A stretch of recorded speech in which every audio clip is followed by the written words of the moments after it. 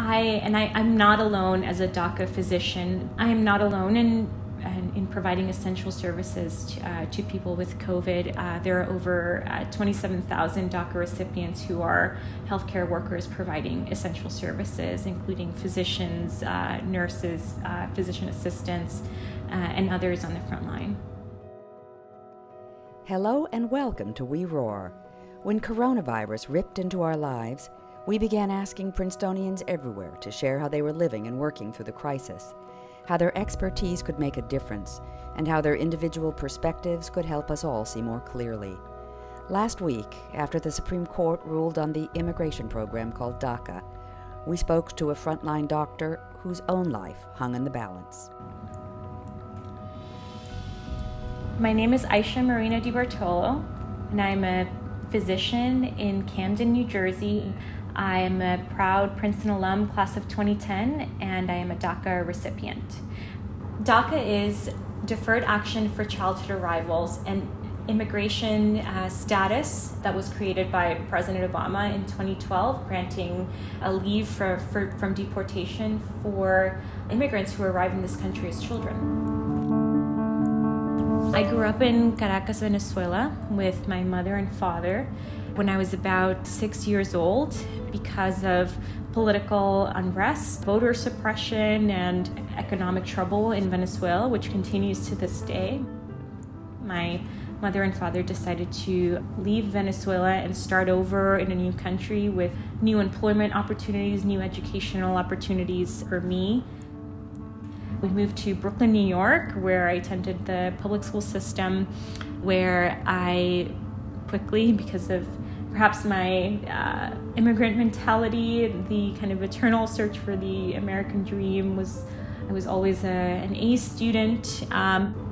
For me, DACA meant that I could train as a medical doctor, that I could live without fear of deportation, that I could apply for, a job at the medical school library, and I could pay off some loans, that I could help my parents with bills. It meant a freedom and a lightening of my mental load that was really, there was nothing else like it. Currently in my practice, my primary care practice in Camden, New Jersey, I see underserved patients, Medicare patients, Medicaid patients, almost exclusively. And as a person who speaks Spanish, who understands the cultural barriers, the immigration issues that these patients and their families face, I feel like I am uniquely positioned to help with these problems. I'm not alone as a DACA physician. There are over 27,000 DACA recipients who are healthcare workers providing essential services, including physicians, nurses, physician assistants, and others on the front line. I know DACA physicians who have gone to Harvard, who are at some of the most prestigious medical schools around the country doing really meaningful work, whether it's in research, advocacy. So really doing amazing things for the communities that they serve. With COVID, our healthcare system is facing some of the biggest stress that it has ever faced in terms of need for providers, for physicians, for nurses. And DACA physicians, nurses, and other healthcare providers are filling a sorely needed gap in care. But not only that, I think as we've seen with all the data and the reports that we've seen nationwide, COVID is affecting populations of color, populations who are immigrants, populations from the inner city who are underserved and socioeconomically disadvantaged more than others. And DACA recipients have been known to disproportionately serve those communities. So we are on the front lines and on the front lines of the front lines. At the age of about 15 was when I first found out that I was undocumented. I found out because, like many other 15 rising 16-year-olds, I wanted to apply for a driver's license. And at that point, my parents finally told me that I could not because I did not have a social security number. I stopped worrying about the driver's license and instead started worrying about how am I going to apply for, get into, and pay for college. So in the last 2 years of high school, I hustled a little harder than maybe I would have otherwise, and thankfully I was accepted to Princeton with a need-based scholarship. I had a penchant for Latin and Greek. I was a classics major, but I knew I wanted to go to medical school at that point. I took all of the pre-medical courses with the hope that something would change, and I will be prepared when that happens. I was a Phi Beta Kappa recipient at Princeton and got into Yale for medical school, where I think I started to feel the clock ticking, so to speak, because the issue with entering medical training would be employability. For medical residency, I would have to have a social security number, I would have to have a green card or some other kind of work authorization, which as an undocumented student, I did not have.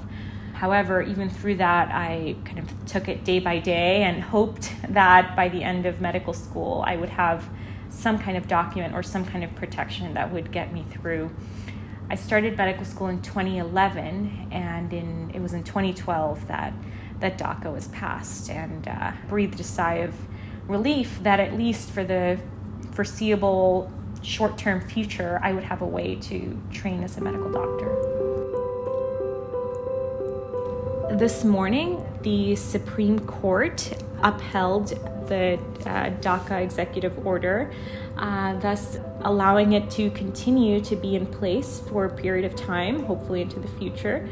This is a huge sigh of relief for myself and many other recipients of DACA around the country. There's a lot of celebration, a lot of champagne emojis. So I think everyone's very excited, but also ready for the next step. So certainly I'm happy about that, but I think also mixed feelings about the way that this country kind of deals with immigration. It was a very narrow decision.